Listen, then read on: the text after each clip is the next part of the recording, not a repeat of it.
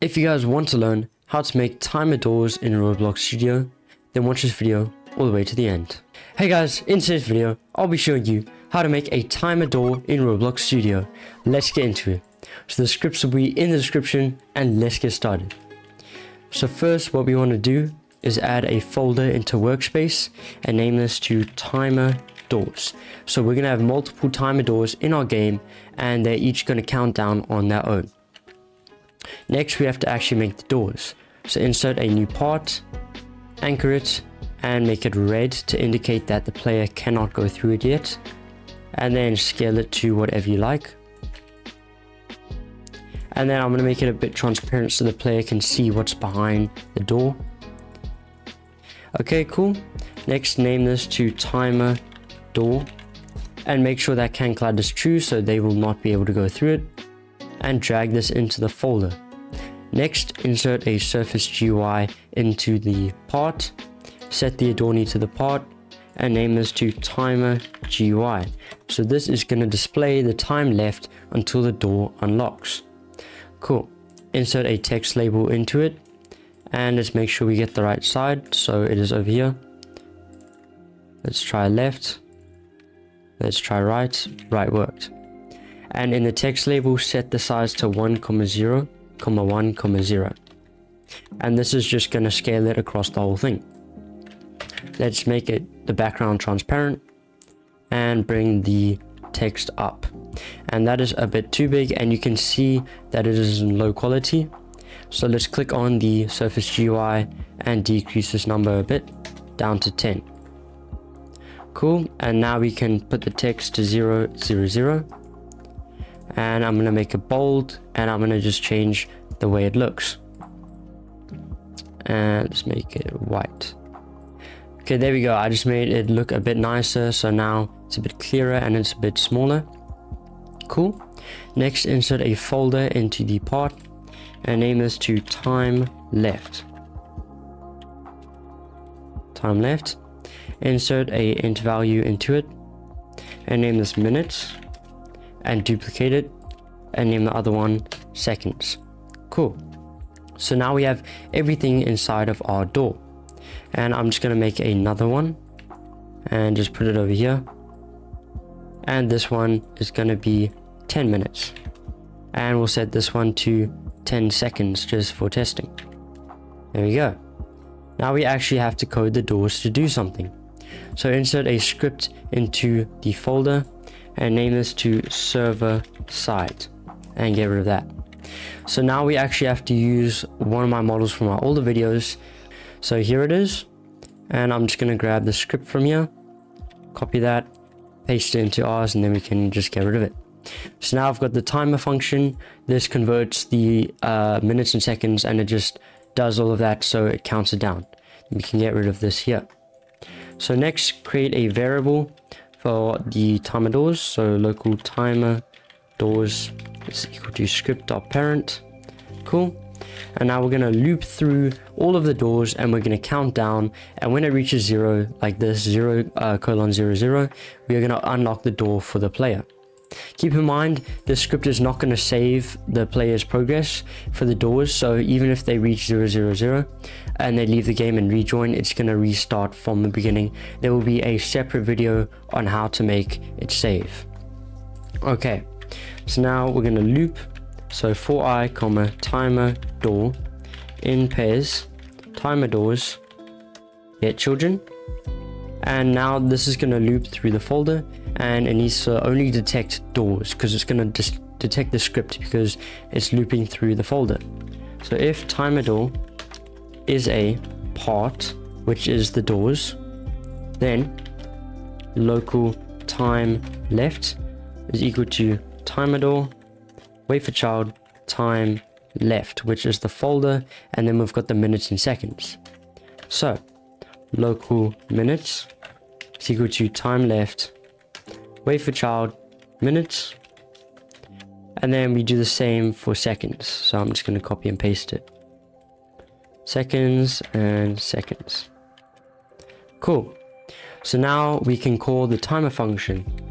So timer minutes dot value comma seconds dot value but this script is from my other one, so it's saying script.parent.text because it was in a GUI before, but now we have to include the text label. So let's add a comma text label. Oops, label, there we go. And then what we have to do is get this text label here. So let's make another variable for that. So local text label is equal to timer door, wait for child, timer GUI, wait for child, text label. And then we put it into here, text label, and then instead of saying script.parent.text, we can use the text label. There we go. Cool. So now if we play, only one of the doors is going to work. This one we set to 10 minutes and only this one is counting down. And you'll see when it reaches 0, nothing is going to happen and we won't be able to go through it. So the reason why this door did not count down, even though it's got 10 minutes set, is because it's calling this function for the first one that it loops through. And when this function's happening, it doesn't keep looping. It's doing this because it's repeating until it reaches 0. So once this one reaches 0, then this one will start, which is not what we want. So a simple fix for this is using task.spawn, and this will just create the function inside of its own little world, so we can do that. So if we play, you'll see now both are counting down at the same time, but you'll see when it reaches 0, it still isn't going to unlock. There we go. And it is not unlocking because we haven't coded it to yet.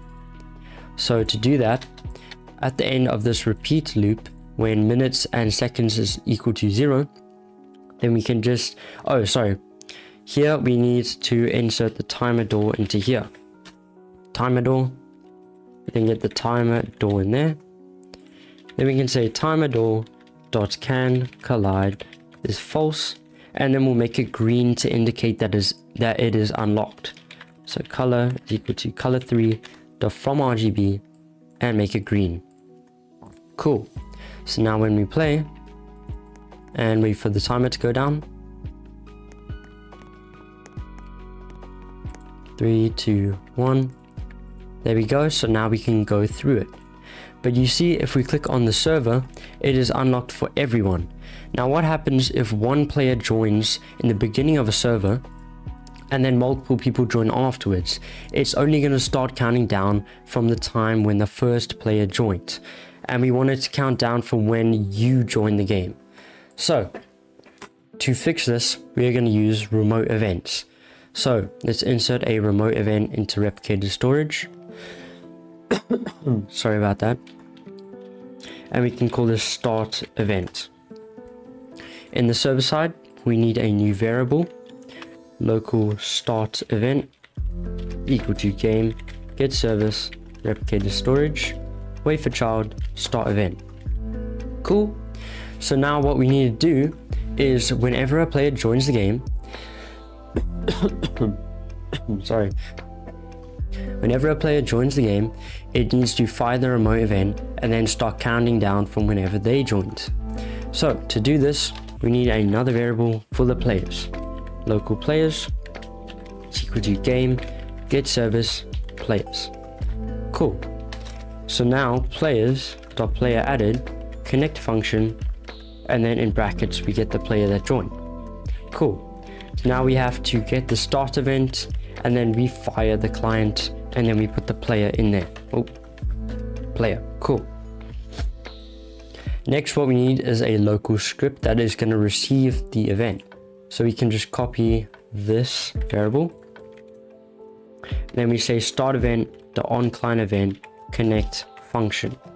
Cool. So now what we need to do is we need to copy all of this. There we go. Oh, I didn't copy it. Copy all of that, then paste it into there.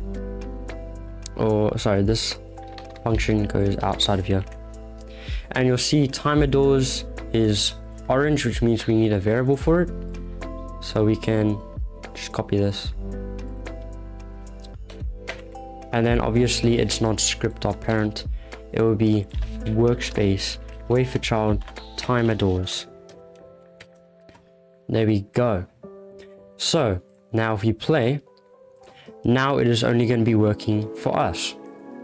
You can see it's counting down, and if we go to the server, it's still at 0. That way when someone new joins, it's still going to start from the beginning. Cool. So now this one's unlocked only for us, and you can see on the server for everyone else it will still be locked. So yeah, that is it for today's video. Bye guys.